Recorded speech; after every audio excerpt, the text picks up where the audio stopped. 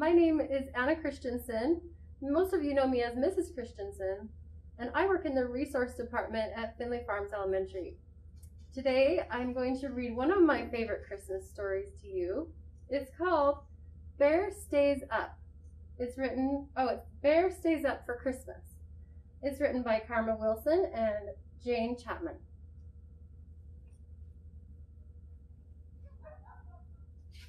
Looks like Bear is in his cozy den. Bear stays up for Christmas.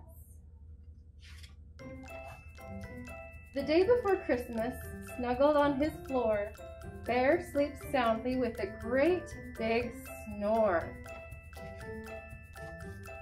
"Dear Bear, get up," Mouse shouts in his ear.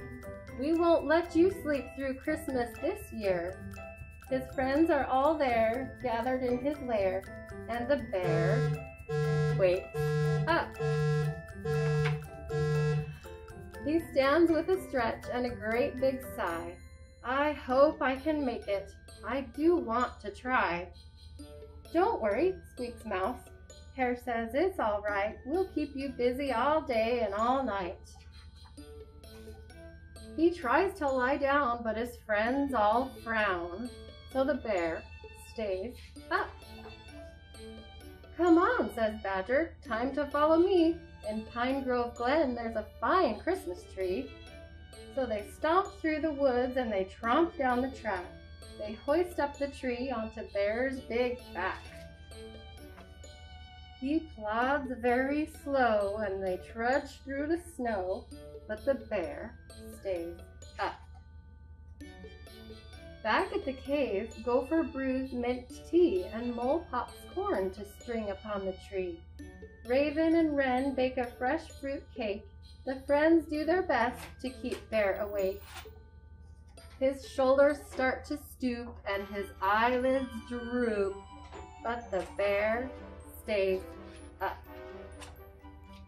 They hang up their stockings by warm firelight and hum Christmas songs like "Oh, Holy Night." They cuddle and sing as they wait for the sun. But soon, all the voices fade to just one. A bright star glows while his good friends doze, but the bear stays up.